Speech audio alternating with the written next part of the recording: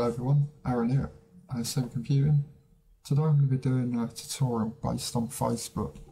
Now before I start, I just want to say that I apologise for the delay that it's took from my last tutorial till now. Reason being, I've had a lot of issues that I've needed to get sorted.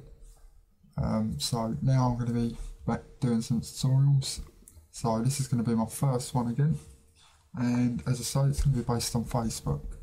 Now, a lot of people have been complaining of their profiles or their accounts being hacked, and basically it's because you can now enable a secure connection with your account, meaning rather than having the HTTP // and then your website name, so www.facebook.com, they are now allowing you to use a HTTPS, which is basically an SSL certificate which is enabled throughout the site.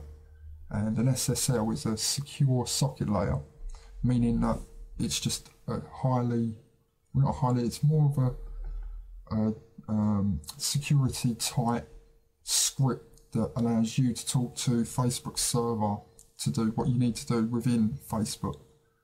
So anything you want to do on your profile, settings, anything like that, it just makes it a tighter script to stop anyone actually getting in and changing anything on there. So at the moment you can see mine's set. I've got the green padlock and then the green HTTPS.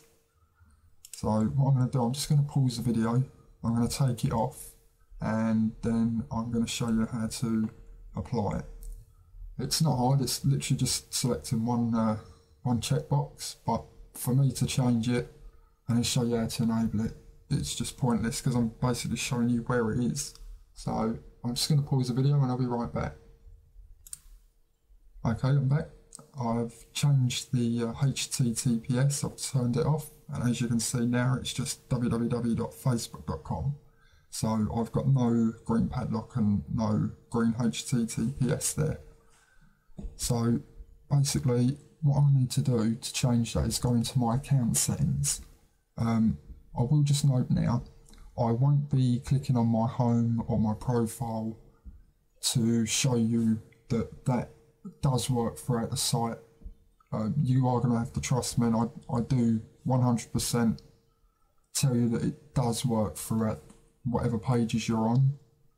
But the reason for me not showing my home or profile, obviously, I don't want to show my friends' names, as they may not want other people trying to add them as a friend or any weird stuff, basically. I'm sure you wouldn't like someone showing your name and then maybe someone seeing that and then trying to do anything to your account or trying to add you that they don't know. So that's the reason I'm just looking at my friend requests, because I know I've got nothing there and there's nothing to show any of my friends. So it's just a way for me to make sure that they don't get any bother, that's all basically. So what we need to do is click on account and come to account settings, and down at the account security it says set up secure browsing, HTTPS and login alerts.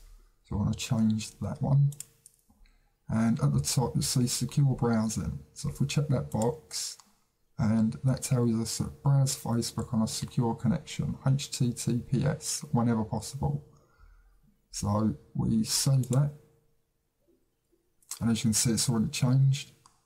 But I'm going to go back to my friend request, and as you see I've now got my padlock and the green HTTPS and then my facebook.com.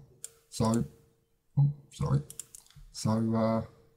basically it just helps secure your connection with Facebook servers, and it prevents people from trying to hack your Facebook. So I hope that helps you, and I'll have some more tutorials up soon. Cheers guys.